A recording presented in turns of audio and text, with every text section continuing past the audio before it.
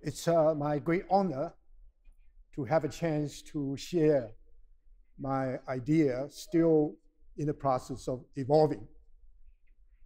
Hopefully, it will make some sense, and I'm sure it will be very strange to a very large group of people. And some people who are familiar with my way of thinking may consider this rather commonsensical.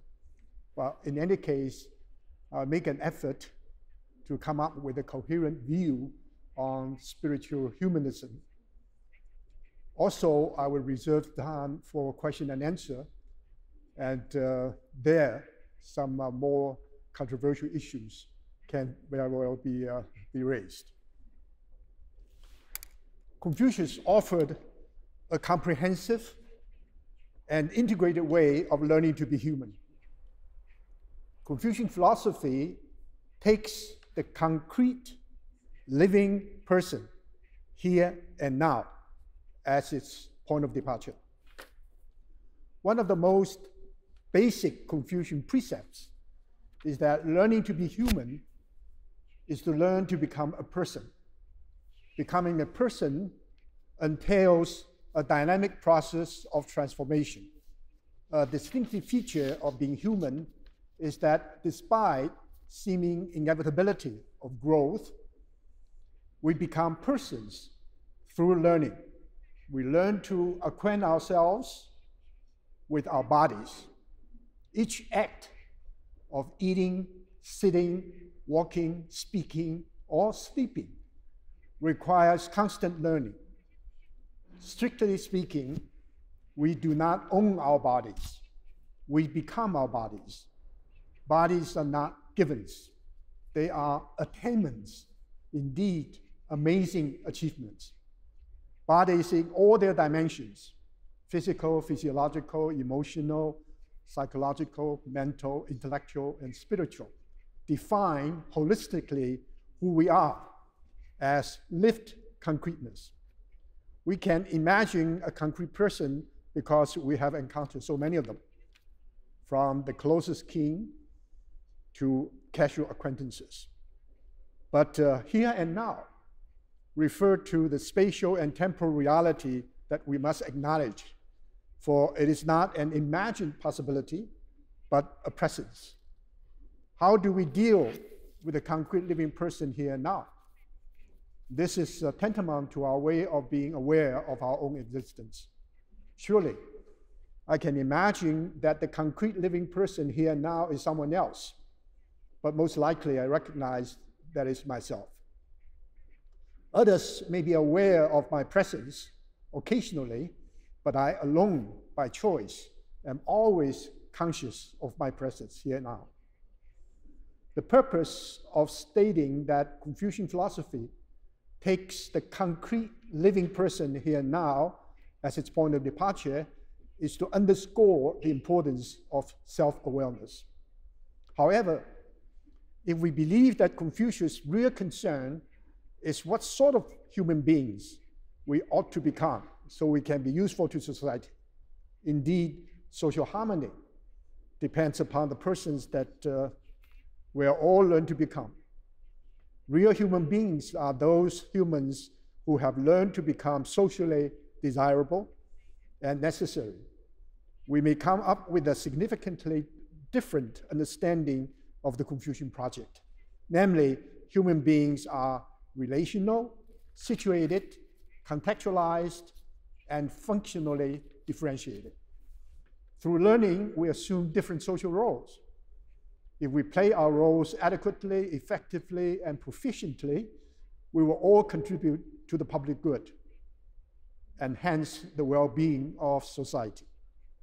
On this view, the idea of the concrete living person here and now, focusing on the centrality of self-awareness, seems too self-centered. It has the tendency to slip into an individualistic trap. A person may become isolated, alienated from the others, and confined to the domain of a privatized ego.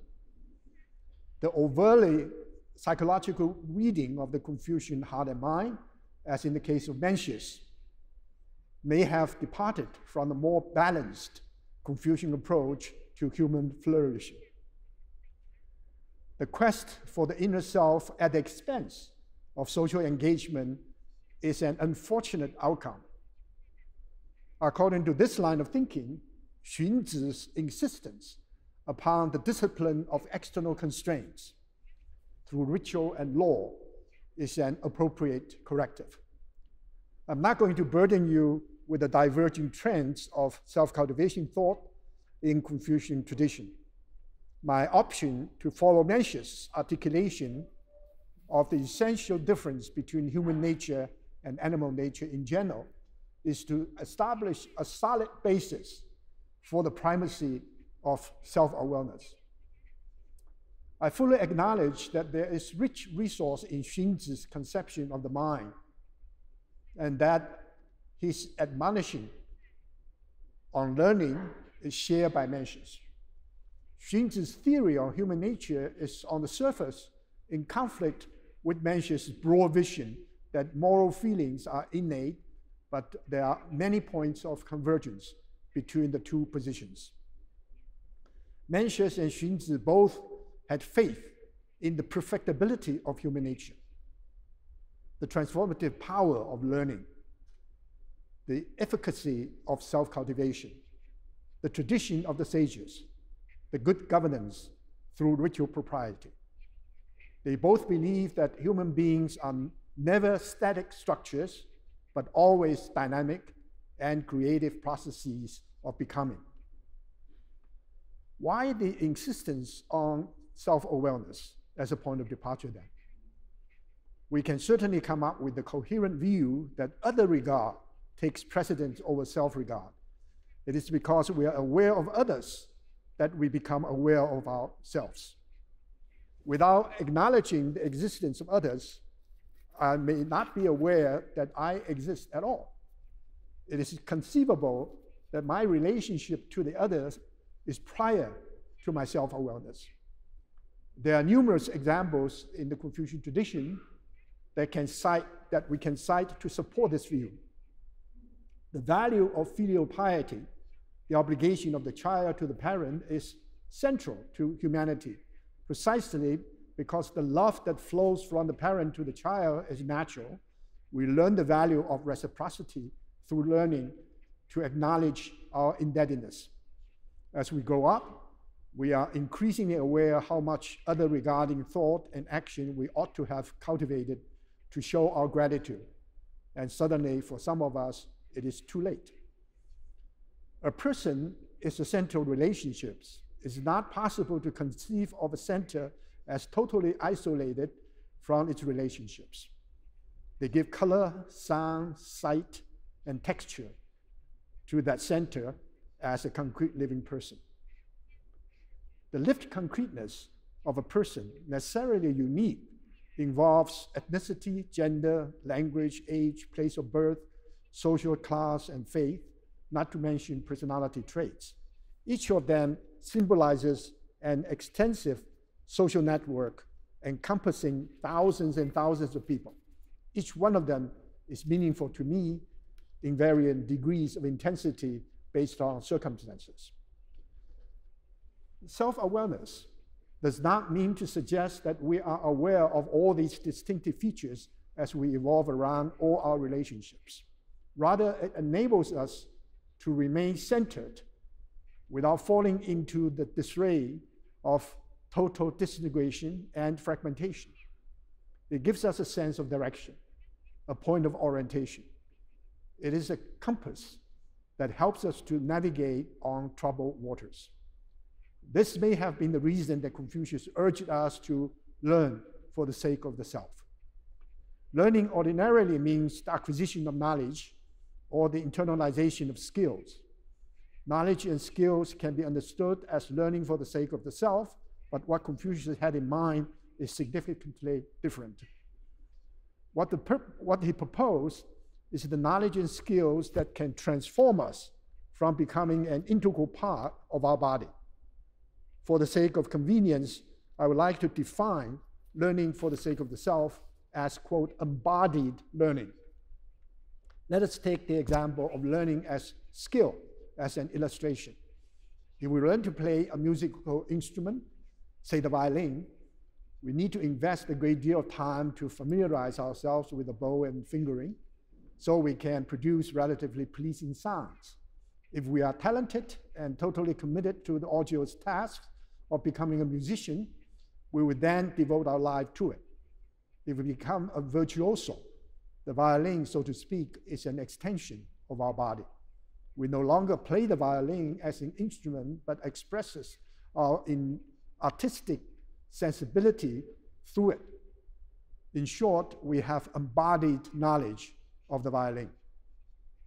This is, of course, an exceptional case, and only a handful of great musicians can attain it.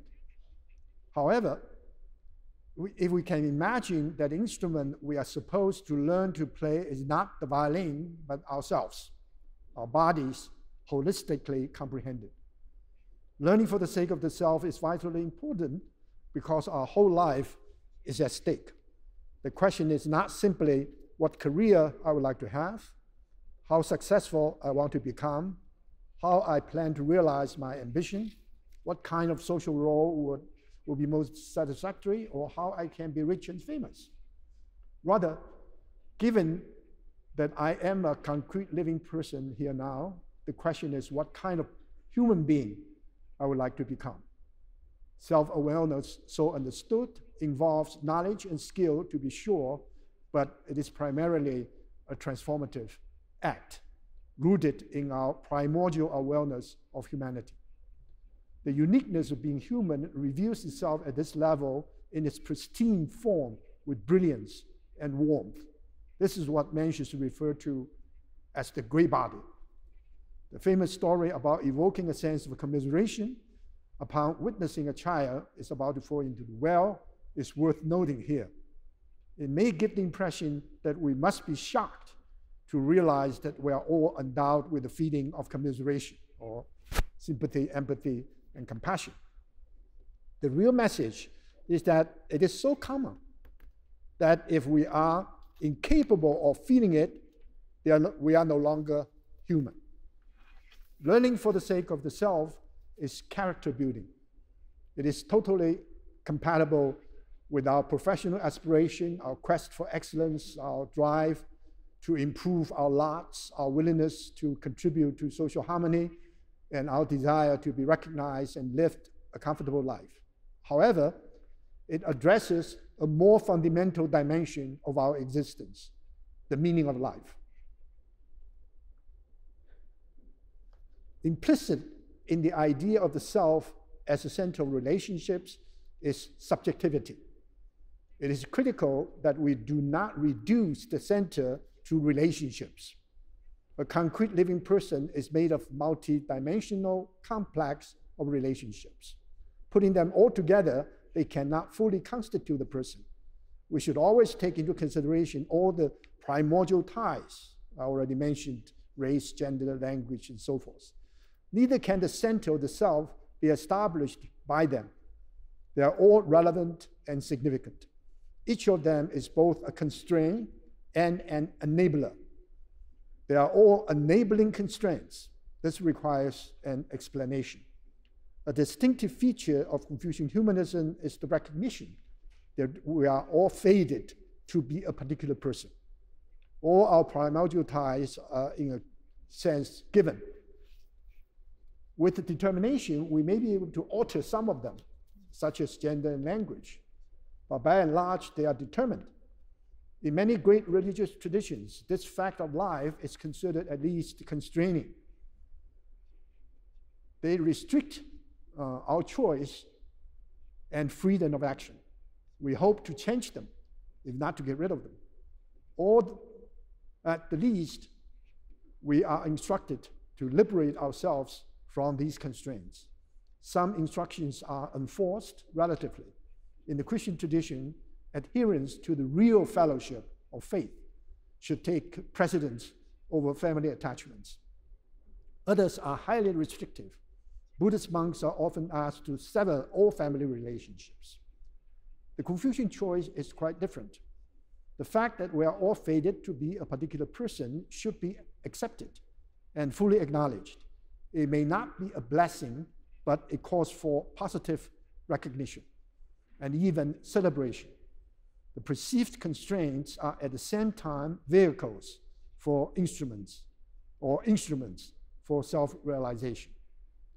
Therefore, they are not simply constraints, but enablers as well.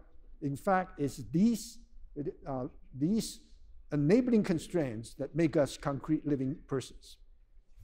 Confucian self-cultivation is a matter of substantially transforming constraints into enablers through personal effort. I published a few essays exploring the epistemological, ethical, aesthetic, and religious implications of self-cultivation as a mode of knowing. I coined a Chinese term to convey this widely used and yet rarely analyzed idea in traditional Chinese culture. 体知，身体的体，知道的知， embodied knowing.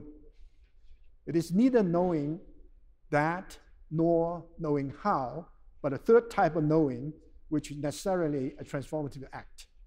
Put figuratively, this knowing involves not only the brain and mind, but also the body in a holistic, integrated sense. Bodily engagement, as well as the cognitive function of the mind and an affective response of the heart, is required. Among the sports, Confucius singled out archery as an example. If we miss the mark, we need to adjust our physical position and mental state here and now. To learn the art of archery, our sense of presence is a prerequisite. Self-awareness is essential for the kind of learning that Confucius recommended. Through self-reflection, self-examination, self-criticism, self-admonishment, and self-encouragement, we establish ourselves as essential relationships.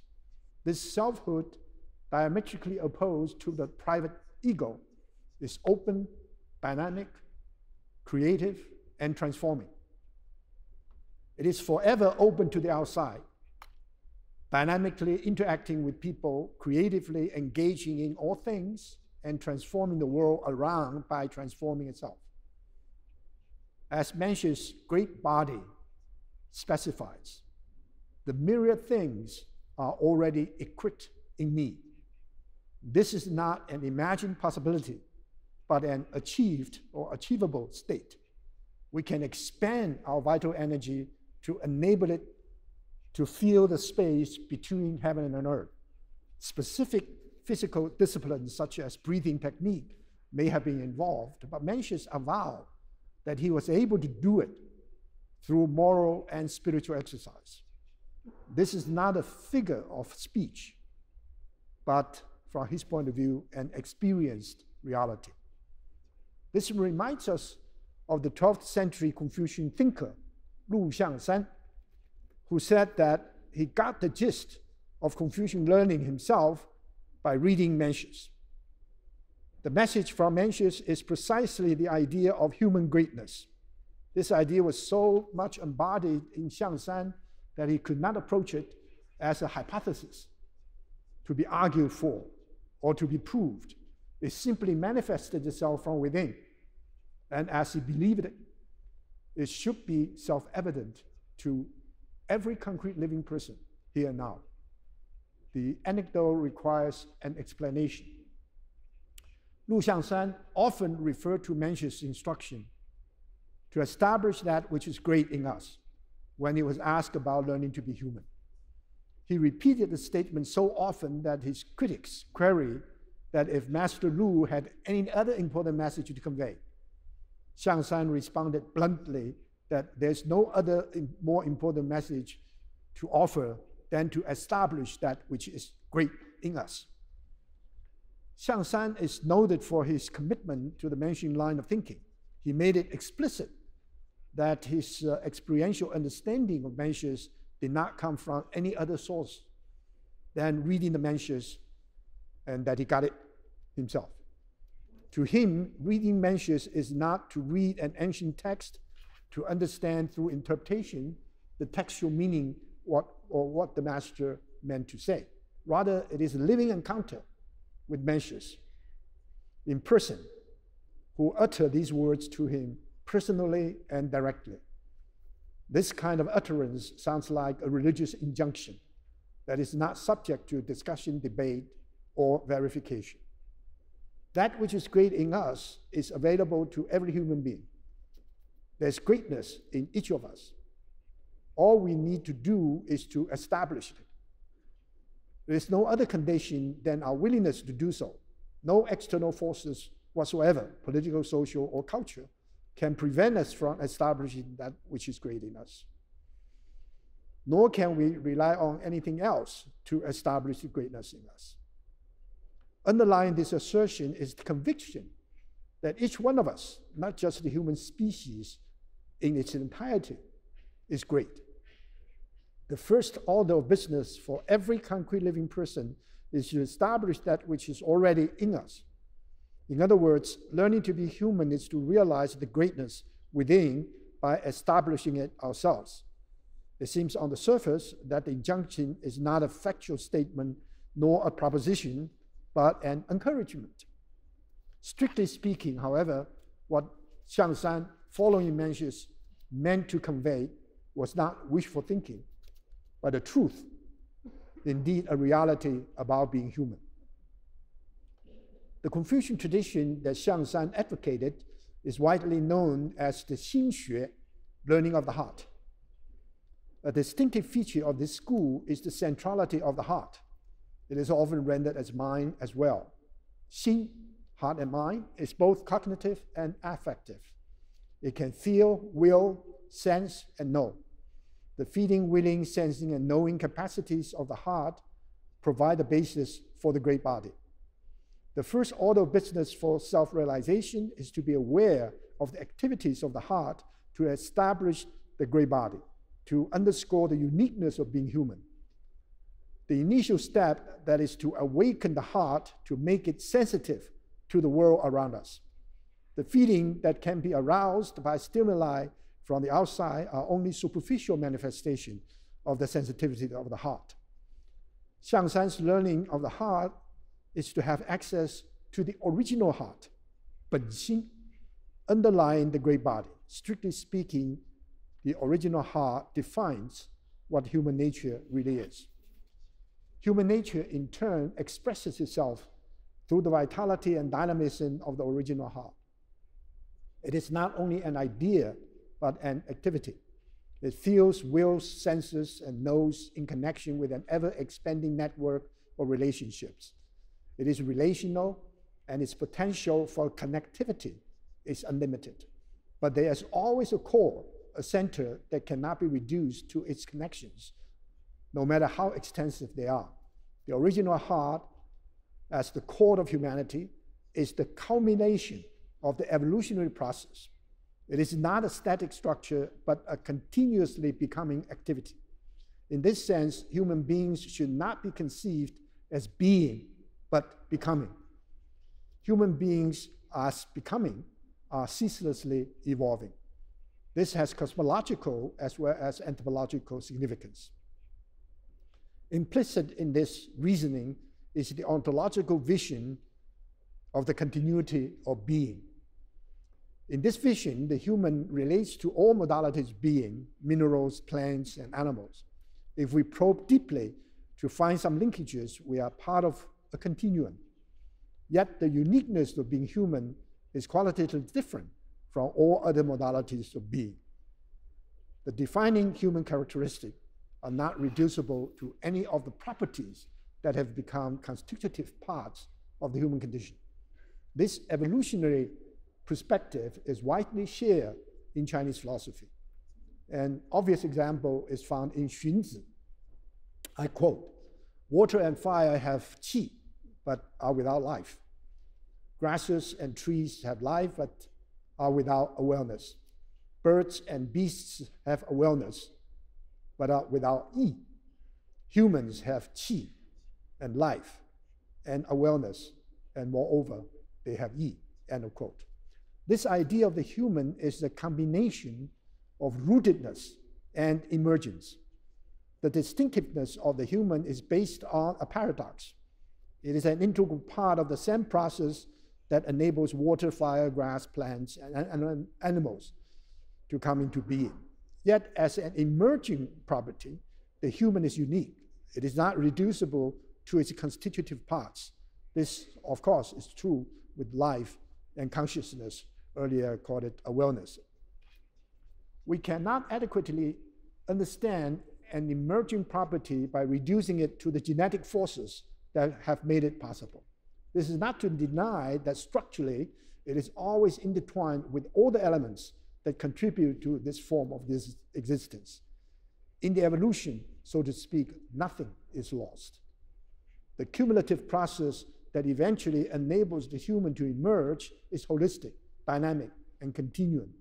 In this sense, the continuity of being does not mean a linear progression, but a process of transformation with increasing velocity of coordination, collaboration, and complexification. I will argue that in a subtle way, it is not incompatible with some versions of creationism. The vital energy, qi, that is present at all levels of the evolutionary process is spiritual as well as material. The spirit and matter dichotomy is not applicable here, but by implication, spirituality is embedded in the life world. It is not defined exclusively by reference to the transcendent, let alone radical transcendence. It does, however, involve a transcendental dimension. The sharp contrast between the secular and sacred does not exist. Herbert Fingeret's characterization of Confucius, the secular as sacred, is suggestive, but the dichotomy is problematical. Indeed, all exclusive dichotomies, such as body, mind, mental, physical, flesh, soul, are alien to the Confucian holistic thinking. Take the example of yin-yang. They are different, conflictual, and sometimes tension-ridden. But in principle and in practice, they are complementary. More significantly, they are coexistent and mutually infiltrating. There's no yang without yin and no yin without yang. There's always yang in the yin of the yang, and so forth.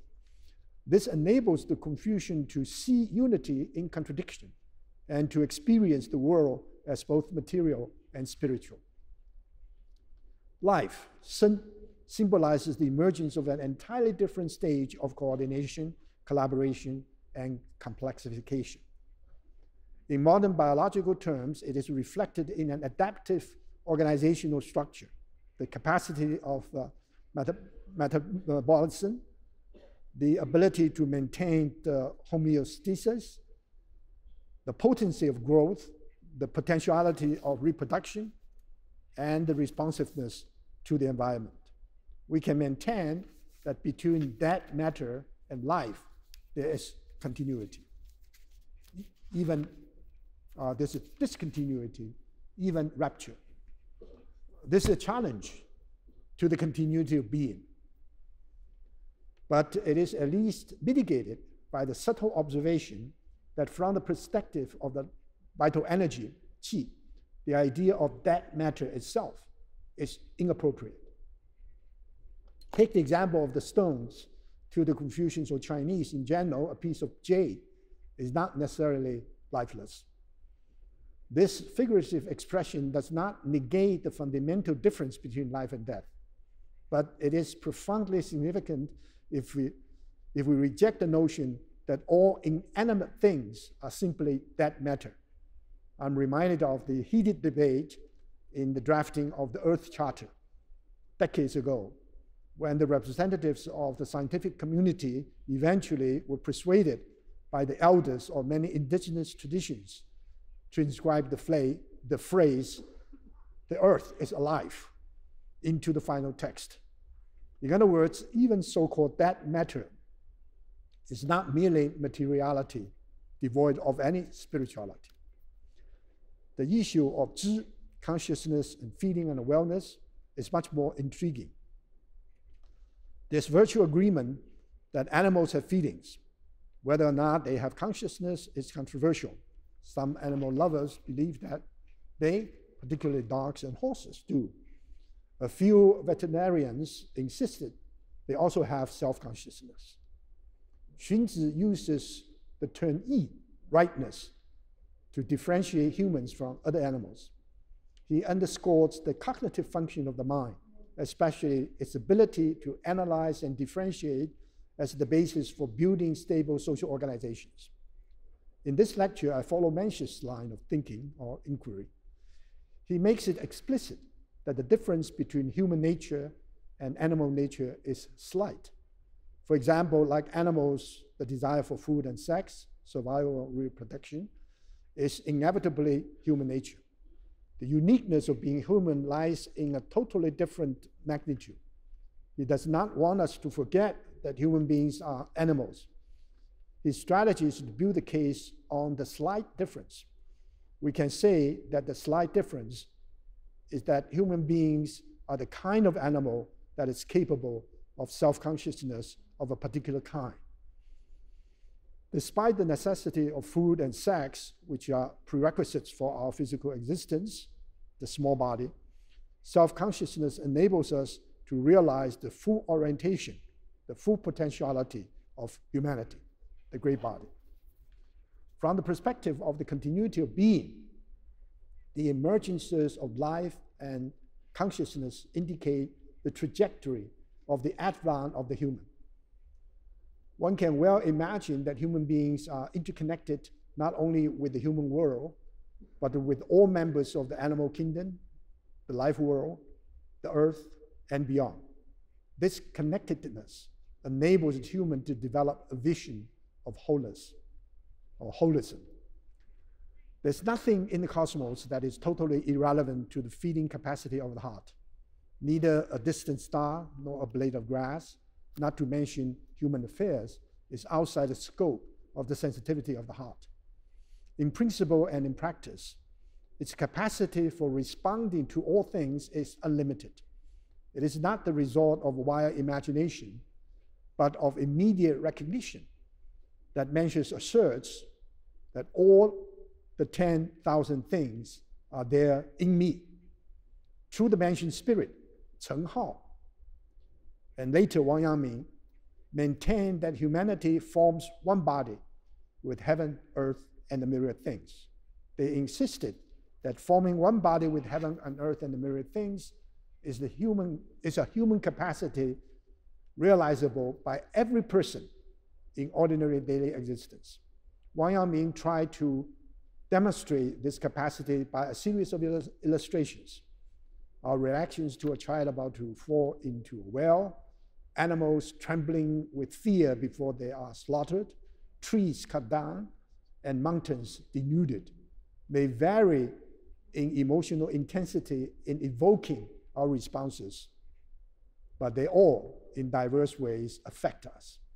We are consciously or unconsciously connected to family, community, nation, nature, and the cosmos. By implication, he maintained that the full realization of the humanity requires that we overcome not only egoism, nepotism, parochialism, ethnocentrism, and nationalism, but anthropocentrism as well. This move from the concrete to the universal rejects both closed particularism and abstract universalism. The negotiation is between personal rootedness and public spiritedness. The authentic possibility of such a negotiation is predicated on their mutual intelligibility and potential complementarity. To be personal is not to be private. While I normally choose not to disclose my private thoughts, I often feel impelled to share values that I personally cherish. I'm rooted in my primordial ties, ethnicity, gender, language, place, status, age, and faith, but I have no difficulty in recognizing that they are contextualized and historicized to the extent they represent a unique configuration that defines in the concrete my own singularity. However, my self-understanding dictates that I appreciate what I am in the broad social, gender, linguistic, economic, political, social, cultural, and religious contexts. This enables me to know that there are other singularities that are equally complex. I know that I can never fully understand the singularity that I recognize as myself, but I know for sure that it is my privilege and responsibility to try to do so. By analogy, I'm aware that numerous singularities like me are in the same boat. This is the human condition that is relevant to all spiritual traditions. The Confucian path, simply put, is that I'm not what I ought to be, and yet I'm aware that I must work through the structure and function of what I am to live up to the highest standard of self-realization. The logic of great learning can be stated as follows. Myself is the point of departure. From the emperor to the common people, each should regard self-cultivation as the root. In concrete terms, self-cultivation is to transcend privatized self-centeredness in preference for the public good. We may even say that I'm private, my family is public. My family is private, the community is public. The community is private, the nation is public. The nation is private, the global village is public. The global village is private, the cosmos is public. Public spiritedness can only be realized through self-cultivation. This move from the rooted private ego to the public spirit relational self is open to all human beings.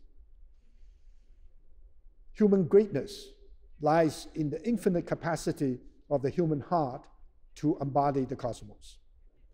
This embodiment occurs through dialogical communication. The dialogical mode is a defining characteristic of the Confucian way of life. It is manifested in 4 inseparable dimensions of Confucian humanism: self, community, nature, and heaven. Only through dialogue can integration of the body and mind, fruitful interaction between the self and community, harmony between humankind and nature, and mutuality or mutual responsiveness between the human heart and mind and the weight of heaven be attained. Dialogical encountering rather than dialectic overcoming enables the refinement and enlargement of the feeling of commiseration, sympathy, empathy, and compassion inherent in all humans to be extended and expanded from the self to family, community, nation, world, nature, and beyond. Learning to be human is for the sake of the self. The dignity, independence, and autonomy of the self are cherished values. Self-knowledge is necessary for political responsibility, social engagement, and cultural sensitivity. Confucius' disciple, Zhenzi, remarked that an educated person must be broad-minded and resolute, for the burden is heavy and the road is long. He carries humanity as his personal task. How can we say that the burden is not heavy? He ends his journey only with death. How can we say that the road is not long? Mencius used the metaphor of digging a well to convey this sense of precedence of the desire to establish a relationship in one's own terms. The idea of digging a well is getting it oneself. It's a proper way of learning. Only if we deeply immerse ourselves in self-understanding will we benefit from the flowing stream beneath to enrich our way of life.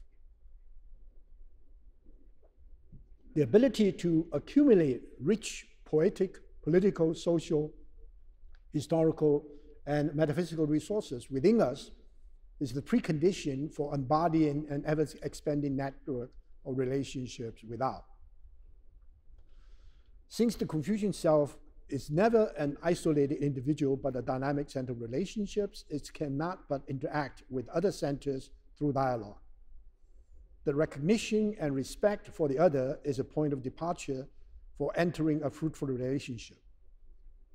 All 5 basic relationships are reciprocal. The father is compassionate and the son is filial. The ruler is benevolent, the minister is loyal. The older brother is friendly, the younger brother is respectful. Trust among friends and division of labor between husband and wife. The spirit of reciprocity pervades all relationships. The golden rule stated in the negative, do not do unto others what you would not want others to do unto you, is based on the self-awareness that the integrity of the other takes precedence over the desire to establish a relationship in one's own term. The passive injunction must be augmented by a positive charge. In order to establish myself, I must help others to establish themselves. In order to enlarge myself, I must help others to enlarge themselves. This dialogical mode is applied to nature and heaven as well. In the spirit of dialogue, nature is in Thomas Berry's felicitous expression of nature is a communion of subjects rather than a collection of objects. Nature so conceived is the Mother Earth, enabling us to survive, grow, and flourish. Similarly, our relationship to heaven is based on mutual responsiveness. In the Confucian perception, heaven is omnipresent and omniscient, but not omnipotent. It may have created all things, but it relies upon human participation to complete the magnificent work. Humans are supposed to appreciate all that the cosmic flow has engendered and to create a peaceful and harmonious abode for themselves and their environment. The dictum that heaven engenders and humans complete suggests that human beings, as heaven's partners, are co-creators of their universe. By implication, they are also powerful destroyers. An old Chinese proverb says, humans can survive all disasters except man-made catastrophes. The Han Confucian thinker Dong Zhongshu identified 3 great roots. Heaven is the root of creativity. Earth is the root of nourishment. And humanity is the root of completion. Zhangzai's Western inscription, a foundational text in Neo-Confucianism, begins with a similar idea. I quote, "Heaven is my father, and earth is my mother. Even such a tiny creature existence as I finds an intimate niche in their midst. That which fills the universe I take as my body, and that which directs the universe I take as my nature. All people are my brothers and sisters, and all things are my companions." End of quote. We learn to return to our human nature by discovering our interconnectedness with heaven, earth, and the myriad things. We also learn that our great body is great because of its capacity for this kind of interconnectedness. Mencius maintained that if we fully realize our own hearts and minds, we will know our nature. Through knowing our nature, we will know heaven. He further contended that if we reflected upon ourselves and realized that we are sincere, we are true and authentic to humanity, this is the greatest joy in life. In short, he simply expounded the anthropocosmic vision in Zhongyong, the doctrine of Ming, which now we know from archaeological finding, it predated Mencius. I quote, "Only those who are the most sincere, true, or authentic can realize their own nature. If they can realize their own nature, they can realize the nature of things, of others. If they can realize the nature of others, they can realize the nature of things. If they can realize the nature of things, they can take part in the transforming and nourishing process of heaven and earth. If they can take part in the transforming and nourishing process of heaven and earth, they can form a trinity with heaven and earth. Heaven, human, earth. End of quote. This is the reason that Confucius stated that humanity can make the way great. The way cannot make the human great. This be construed as a kind of anthropocentric assertion about human hubris. What Confucius believed in is human potential, promise, and responsibility. A salient feature of Confucian humanism, unlike the secular anthropocentric rational humanism of the Enlightenment, is its necessary connection with heaven and nature. Humanism, as Confucius would have it, is neither despirited nor denatured. It is, in theory and practice, rooted in the spiritual realm and grounded in the natural world. Our innate sense of being connected in a sympathetic resonance with heaven, earth, and mirror things may very well be the deepest and commonest source for human greatness. The faith in the continuity, indeed the consanguinity of all modalities of being as an integral part of the human is not only anthropological but cosmological. It has the great ecological implication of making the earth our proper home. The continuity of being in a deeper sense is not merely a horizontal idea. The emergences of life and consciousness, strictly speaking, are not raptures, but they strongly indicate profound transformations evoking a sense of transcendence, at least self-transcendence. This symbolizes that the evolutionary process also entails a vertical trajectory. The sensitivity of the heart has depth as well as breadth. Its all-embracing wholeness is an inherent human capacity. Therefore, the original heart, rather than the consciousness and feeling we share with animals and life we share with plants and grasses, is distinctively human. It is the original heart that makes human beings great, enables us to have the great body. What is the verticality of the evolutionary process? Chen Hao, I already cited him, confidently asserted that his learning in general was indebted to his predecessors. But the true import of the two characters, Tianli, heavenly principle, was intimately embodied in him by himself. In other words, Chen Hao experienced the full meaning of the heavenly principle by personally getting it himself. His subjectivity enables him to realize that the heavenly principle in his original heart. It was not revealed to him by an authoritative force from outside. He really got it himself. To him, and indeed all the thinkers in the learning of the heart, the heavenly principle is within our nature. This is in perfect accord with the opening statement of the doctrine of the being, I already cited. Human nature is endowed by heaven. Since human nature is endowed by heaven, the heavenly way, presumably how the heavenly principle functions, is encoded in human nature. Heaven makes humans human, but humanity ought to be responsive to heaven as well.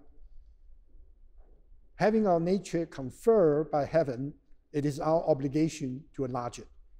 This implies that humans have the capacity and responsibility to bring the way to fruition in the world. The highest manifestation of humanity is cosmological as well as anthropological. In short, it is anthropocosmic, predicated on a holistic and integrated humanism with a very profound reverence for heaven. In the Book of Change, the cosmos is always a dynamic process generating new realities by creatively transforming the existing order. The message is, for us is that we ought to emulate this heavenly vitality by a continuous effort of self-strengthening. Our reverence for heaven is not a worship of a holy other. It's not worship and authority totally beyond our comprehension, but to express a deep sense of awe for the source of life and creativity in itself. The uniqueness of being human is our inner ability to learn to become worthy partners of the cosmic process. This is predicated on the assumption that we are empowered to comprehend heaven through our self-knowledge. As Mencius avowed, if we can realize the full measure of our heart, we can know our nature. If we know our nature, we know heaven.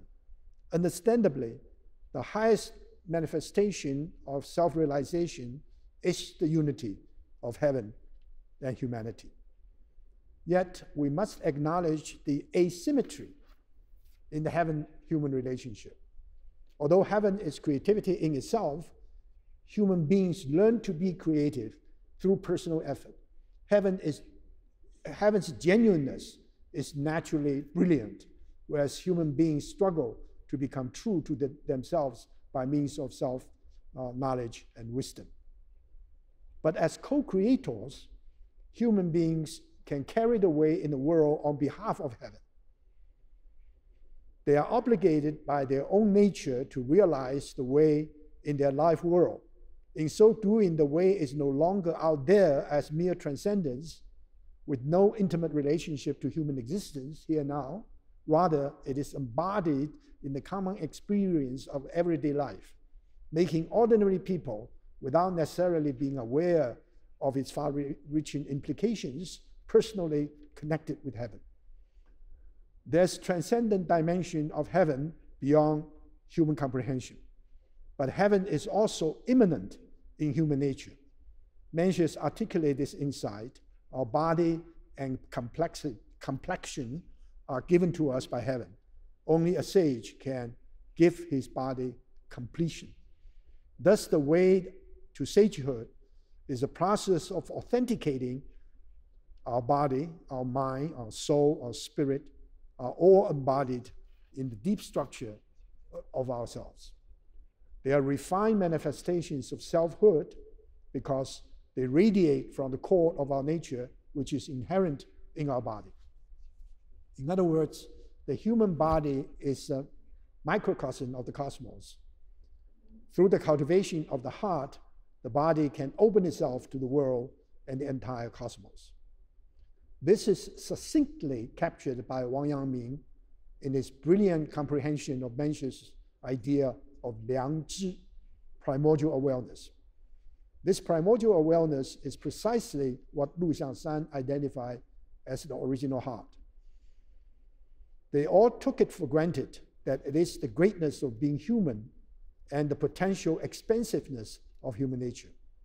To the learners of the heart, primordial awareness is embodied knowledge.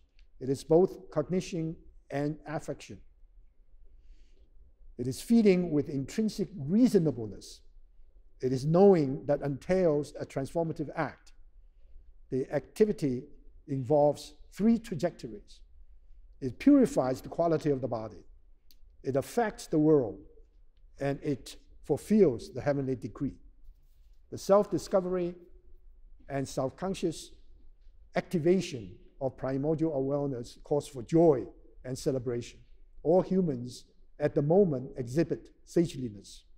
To say that people in the street are all sages, as several of Wang Yangming's followers were fond of saying, is an encouragement. We should all learn to emulate the sages. And an ontological truth, all human beings are not only potentially, but really sages. At the same time, it is easily understandable that every person, Confucius included, always falls short of attaining sagehood. Existentially, Confucius made it explicit that he was far from being able to attain it. Therefore, learning to be human requires a ceaseless process of self-cultivation. In light of the discussion of human greatness, heavenly principle, and primordial awareness, I would like to reiterate the centrality of subjectivity in Confucian humanism. While it seems reasonable to define Confucianism as a form of social ethics, it is vitally important not to reduce subjectivity to a set of social roles. One can argue that human relationships is implicit in Confucian subjectivity, that without the social dimension, the distinctiveness of Confucian subjectivity is lost. Indeed, the Confucian person is always enriched by connectivity. We learn from the thesis, the continuity of being, that forming one body with heaven and earth and mirror things is not only an imagined ideal, but an experienced reality. It is not through rational calculation or empirical proof that we know it is true. It is through a profound feeling embodied in our original heart that we know intimately and immediately that it is so. The feeling so conceived is not separable from ordinary feelings and emotions such as joy, anger, sadness, and happiness, yet it is fundamentally different because it is a constitutive part of our humanity. It expresses itself specifically as empathy, sympathy, compassion, or in mentioned terms, commiseration. It is the very reason that human beings are great, for it evokes the great body in us. Of course, this feeling is not simply anthropological.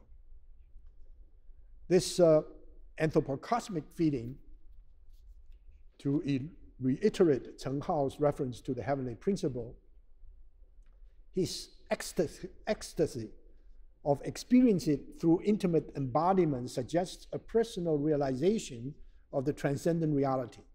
He got it himself because it had always been latent in his original heart. We can imagine that for Chen Hao, it is precisely the embodied knowledge of the heavenly principle that enabled him to articulate the conviction. Humanity so conceived is awareness. It is an internally generated awareness. It may be a response to an external stimulus, but it is not merely the consequence of an outside force. It has its own autonomous and independent agency.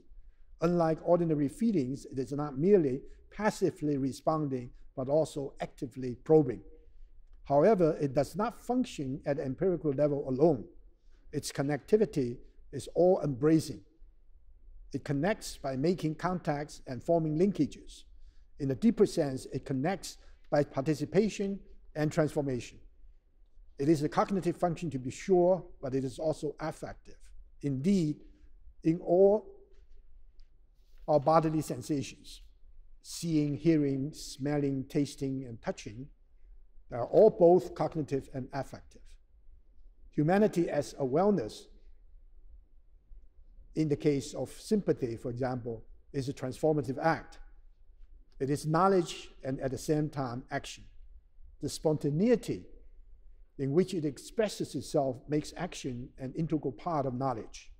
Unlike ordinary sensations, it naturally emanates from the heart without reflection or intention. It is empirical and transcendental. We can experience it as ordinary sensation, but we cannot sense its depth and breadth at that level.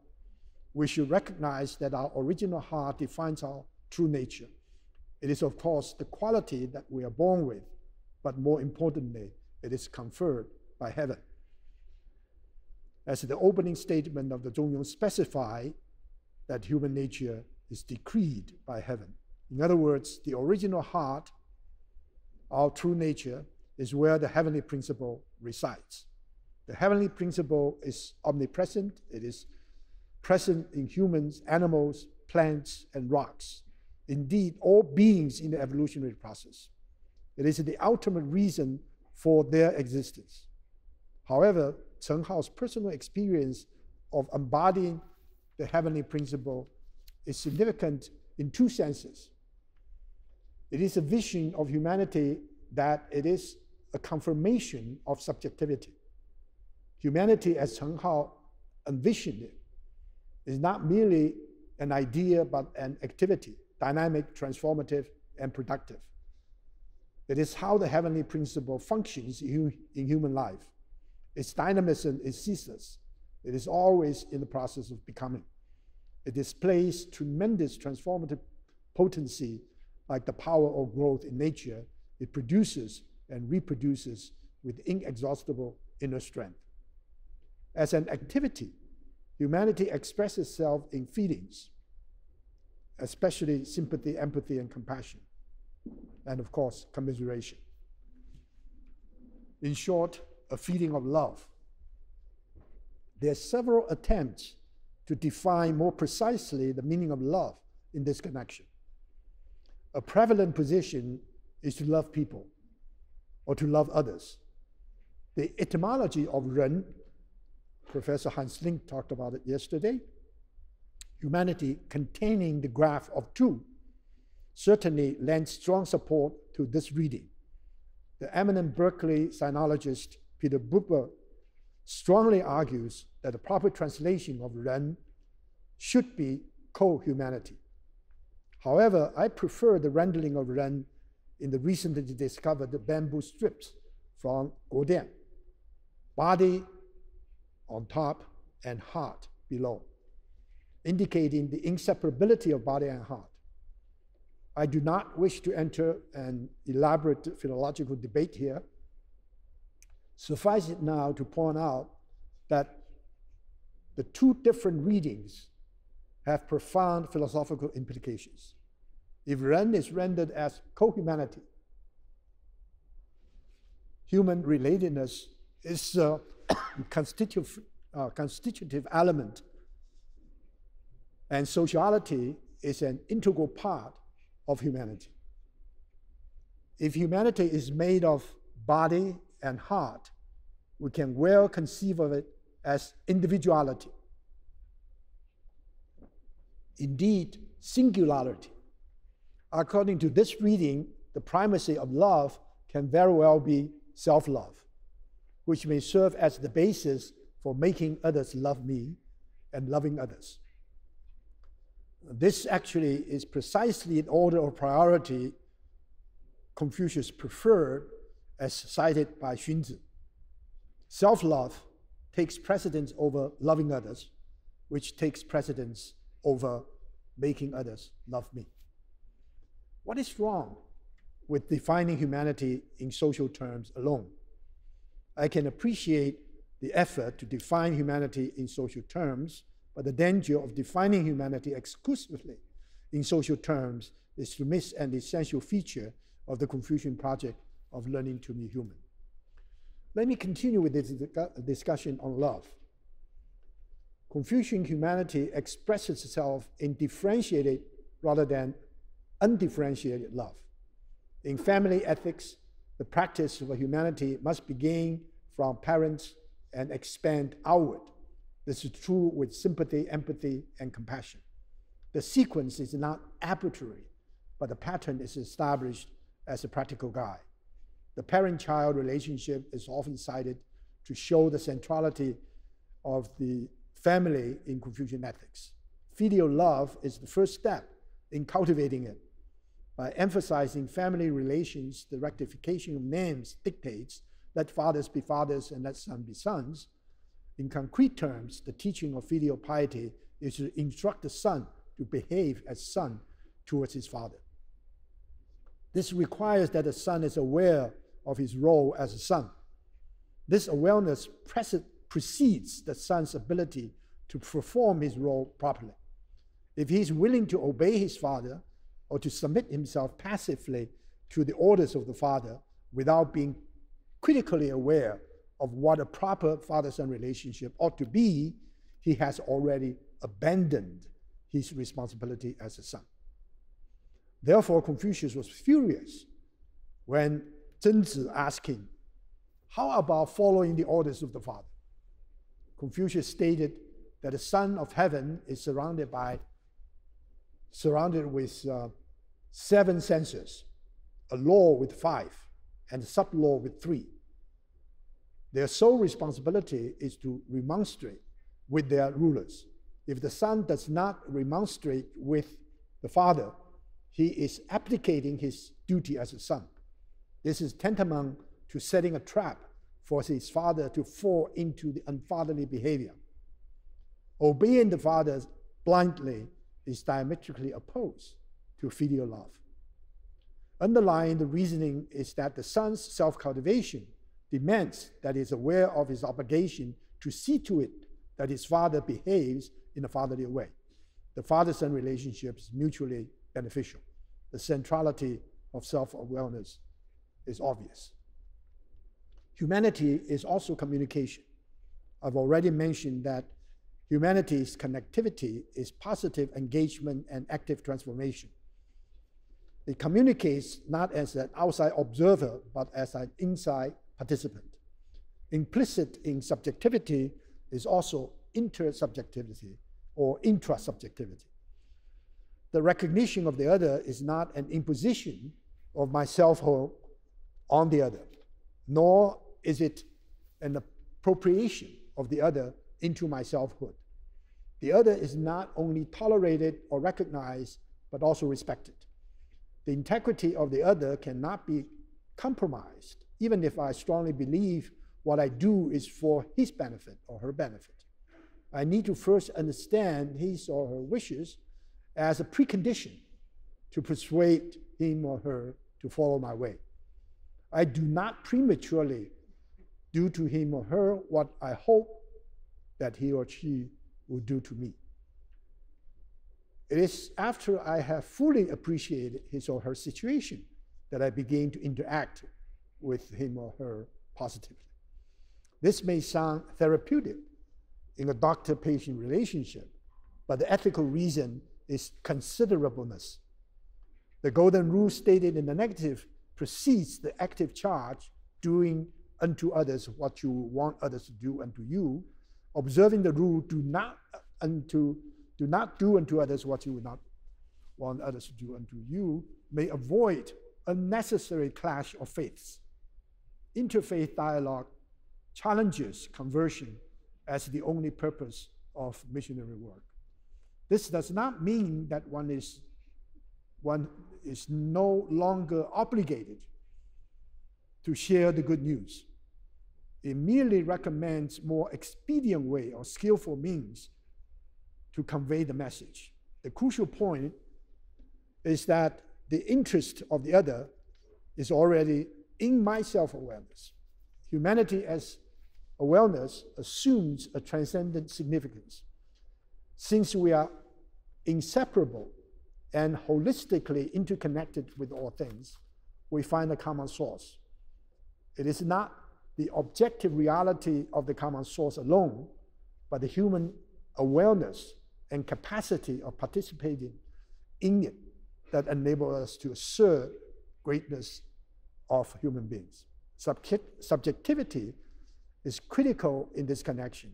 No relationship can generate the light and warmth of self-awareness. Every form of vital energy that makes a thing embodies a principle. All principles emanate from the heavenly principle. They are endowed with the original heart. It is in perfect accord with the Mencius' claim that all myriad things are equipped in me. His following statement that the greatest joy in life is that upon reflection, I find that I'm true to myself, can thus be interpreted to imply that ultimate happiness is the realization that I'm an authentic human being forming one body with heaven and earth and myriad things. We should act that there is subtlety in this seemingly thorough monism, namely oneness of principle and multiplicity of its manifestation.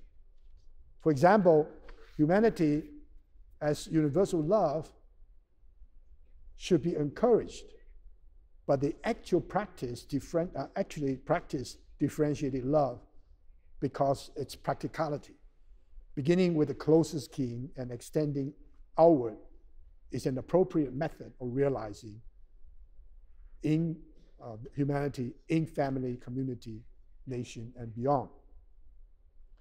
From the perspective of spiritual humanism, each human being, as endowed by the heavenly decree, is intrinsically free, equal, and valuable to realize that which is great in us.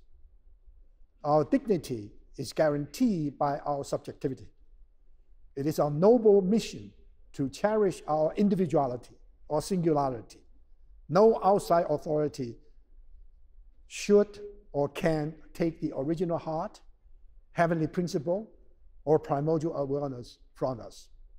To quote, the authority of the commander of the three armies can be taken away, but the will of a commoner cannot be taken away. An equally crucial premise in spiritual humanism is sanctity of the earth. Our universe is saturated with intrinsic value and numinous beauty.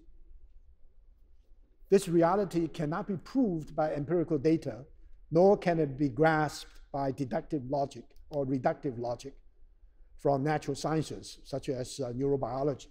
Rather, it is a commitment, indeed a faith, which may or may not be theistic. The critical issue is to recognize that it has taken billions of years with fine-tuning of all the elements, air, water, soil, and numerous other factors for us to emerge for so brief a moment. We can dismiss the whole story as senseless. We can follow major and minor creation stories to accept the thesis that there is teleology in our existence. Of course, there are numerous other options.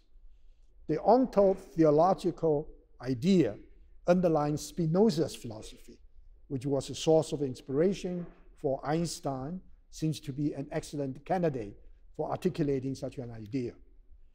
Also, Paul Tillich and Carl Sagan, as mentioned by Ron Dworkin, also supported this thesis that we should have faith in the, quote, objective reality that there is meaning in life and that nature has intrinsic value.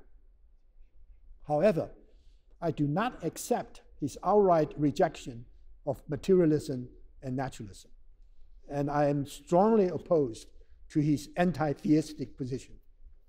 I agreed with Ron Osborne that the ontotheology, as Dworkin talked about, lacks deeply humanizing community or life-sustaining joy, even though it has decorum and dignity. The grammar of theism strikes a sympathetic resonance in spiritual humanism. Sacred places, cathedrals, churches, temples, mosques, synagogues, hymns, songs, prayers, dances, festivals are beyond pretensions to scientific, philosophical, or theological control. All three great theistic religions have spiritual resources and intellectual depth to inspire us to sing songs of hope and express our gratitude to divine love. They have made profound contributions to human religiosity. Nevertheless, spiritual humanism may be theistic or pantheistic, and it embraces atheism and a variety of vitalism characteristic of most indigenous traditions as well. It differs from monotheistic religions in several essential ways. It takes the sanctity of the earth for granted. It subscribes to the idea of the continuity of being. By implication, it does not believe in radical transcendence, such as the Holy Other, which alone is the numinous in Rudolf Otto's sense. To quote Fingeret's felicitous phrase again, the secular are sacred. In other words, the life world is intrinsically meaningful. It is where the ultimate meaning of life is realizable and ought to be realized. To a spiritual humanist, we are rooted in earth and community, especially the family. Our body is the proper home for our mind, soul, and spirit. We learn to be fully human through earth, community, and body. Our spiritual transformation is not a departure from where we are, but a journey to the interiority of our being. Paradoxically, the innermost core of being, the source of our self-knowledge, is none other than the macrocosm or macrocosmic reality ingrained in our existence. Surely, earth, community, and body constrain us. They shape us into concrete forms. We are inescapably earthly, communal, and bodily. Hitherto, spiritual traditions in general have instructed us to free ourselves from these constraints. A great human aspiration is to be liberated from mundane bondage, to escape from the prison house of the soul. In spiritual humanism, these are enabling constraints, the vehicles that carry us forward to our destiny. They are instrumental in offering each of us the unique path of self-realization. Without them, we cannot exist in any concrete sense. They are our incarnations. A human being so conceived is not a creature, but an active agent in the cosmic transformation as an observer, participant, indeed co-creator. Even though they may be a creator, the creativity since the Big Bang has never been lost, but accumulated in every segment of the evolutionary story: sun, earth, life, animal, and human. We are the inheritors of this cosmic energy. We are charged with the responsibility to see to it that what has been endowed in our nature continues to give generative power to new realities and life forms. Spiritual humanism believed that human life has transcendent meaning, that there is always mystery to be comprehended, and that theism, as well as other manifestations of human religiosity, teach us to rise above secularism. We are finite beings, but in our finitude, there is a constant presence of infinite divinity. Spiritual humanism is a faith in humanity. The task of learning to be fully human is to form one body with heaven, earth, and mirror things, for there's intrinsic unity between immanence and transcendence. Thank you for your patience.